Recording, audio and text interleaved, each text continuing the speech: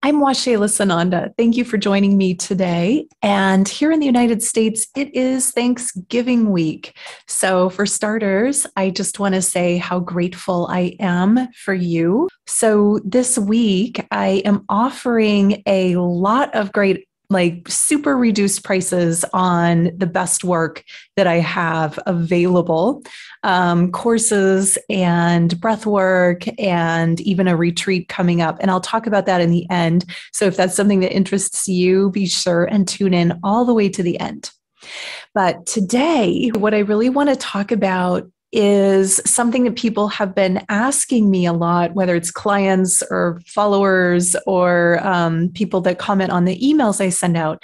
And this is around what is happening in the world and what is going on with the Earth's ascension, what is going on with all of the chaos that we're experiencing globally, and how that's affecting the individual people. So for starters, this ties in so well with the work that I offer through embodied ascension training, because what's happening is a global chaotic, like shadow work process. The whole earth is in her shadow work. So if you've been following me for any time, you might know that I teach embodied ascension training. And one of the first things we do in embodied ascension is learn how to clear shadow work. Because there's this saying, you might not like it, there's a saying that goes, new level, new devil. And really how that plays out in ascension is when you reach a higher level, a higher frequency, you're embodying more light, you're embodying more of your divine presence. You also have this so you've reached a new level. You have this new layer of shadow work that has to be cleared in order for you to maintain that level of frequency, that level of beingness, that level of presence, that level of light in your body. You must clear a new layer of shadow every time you level up, because you would have been at that level if you had already done that shadow work. So I hear this a lot where people say, but I've already done that shadow work. Oh, I've already done so much shadow work. I'm good. Well, yeah, okay, sure. You were good for the level that you reached when you did that shadow work. And now you're saying you want to continue, you want to level up, you want to reach a new level of ascension in body, which is a new layer, a new expansion. Then you are going to need to do a new layer of shadow work as well. And so this is why shadow work is so important, and not to get stuck in it, not to get too worried about it. Like I even try and make it fun to clear shadow work, because it's ongoing. It's just an ongoing process. It's part of being human. If you're telling me, oh, I don't have any shadow work to do, I'm done, well, then that just means you're stagnant. And maybe that's okay. Maybe that's where you want to be. Maybe that's where you're meant to be. That's fine. But if you're telling me you want to level up, which most people that are following me are on an ascension path, which means leveling up their frequency, leveling up their embodiment of divine presence, that means you must be willing to do the shadow work that goes along with that level up. Okay. So how does this tie into what's going on the planet? The planet, Gaia, Mother Earth, is ascending. She is in her ascension process now. And so we, as the people that are on the planet, we are part of her body. We are part of her. So it's as above, so below. Just like we must release these layers of chaotic energy, these lower frequency programs from our physical body, the earth also must release the lower programs from her physical body, which we are on and we are a part of. So all of the societal constructs that are lower frequency are being revealed. All of the things that were previously unseen, unnoticed, not getting any attention are coming to the forefront, and more and more and more humanity, more and more people are witnessing that and becoming aware, becoming awakened to, oh, something isn't working here. Something isn't isn't lining up. Something's not quite right. We have some work to do to level up here. And other people are going to say, oh, I'm perfectly happy with the way things are. These are probably not people that are working on their ascension or ascending with Mother Earth. And that is not an insult. Not everybody's going to, not everybody wants to. It's not even the right time for everyone. So there's no judgment in that. Okay. And so this is also a place to be careful about name calling, to be careful about saying, oh, those people are this or those people are that. Just avoid that altogether, because we are all a global community, and we will all ascend eventually. Okay. Some people are not here for that this time. Many people are here for that this time.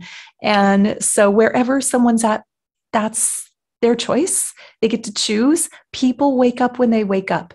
People choose the ascension path when they're ready. If someone that's not ready and not interested, if you're trying to coax or persuade or somehow manipulate someone into stepping onto that path, that's not going to serve their highest good, because that might not be their path. That might not be in their highest good.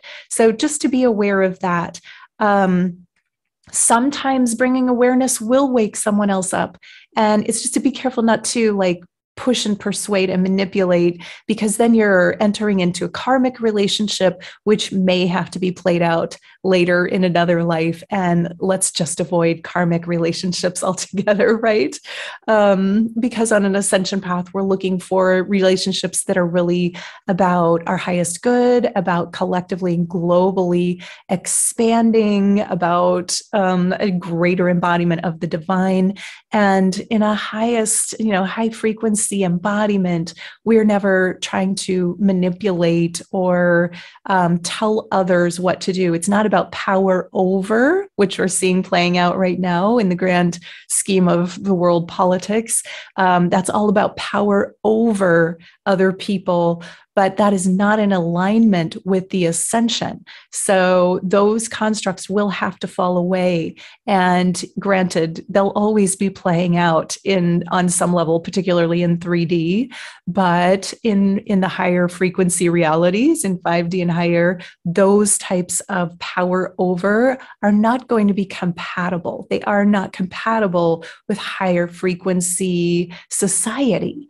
So it's actually very exciting, because these things are happening. It's playing out. This is the ascension. This is the earth ascending. This is what we came here for. Star seeds, those of us who came here to really help in this process, to be light workers. Also, of course, many earth beings, many native peoples have been waiting and prophesying this time for, many decades, hundreds of years, maybe thousands of years. So this is exciting. And what I can speak into around that is to keep doing your shadow work processing. I do have some support material for that. If you have my book, The Love You Crave, A Course in Ascension, Alchemy, and Connection to the Divine, that takes you through shadow work processing. Also, there is, along with that book, you get some online meditations, a link to these meditations.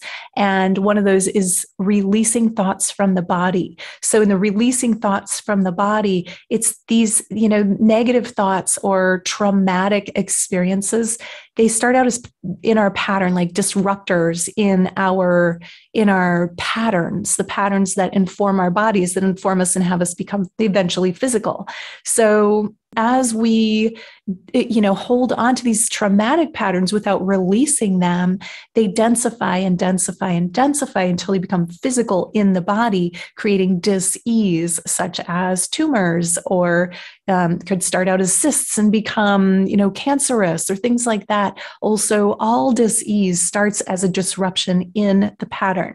So it's releasing thoughts from the body is actually, if you've already got them in the body, it's releasing them from the physicality. But it's, hopefully you can catch many of these as they show up before they become that dense and let them go before they disrupt the physical body. And this is totally possible. It's quantum. It works multidimensionally. So as the earth is ascending, there will be lots and lots and lots of shadow work that she's doing. There will be lots of shadow work that we as individuals are doing. But the great news is, as we're doing that, as we're leveling up, as we're letting that shadow work go, we're releasing layers and layers and layers of density, which has us step into a higher frequency experience of living on the planet. And so what that means is, you've heard me say this before, the layers of dimensions are, well, the dimensions are layered. So the dimensions are not like, okay, over there in some other realm is 5D and over here is 3D. They're actually layered on top of each other. All of the dimensions are layered. So we can travel back and forth. We can be in 3D. We can go through some lower frequency experiences. We can get stuck, right?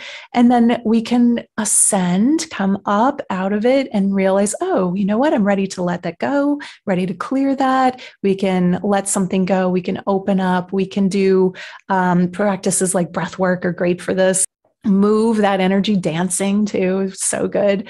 Yoga, Tai Chi, all of these things that help us let go of stored energy that's not for the highest good. And then we step into our higher embodiment. So as the earth is doing it, of course, we're doing it too. And it's this global process.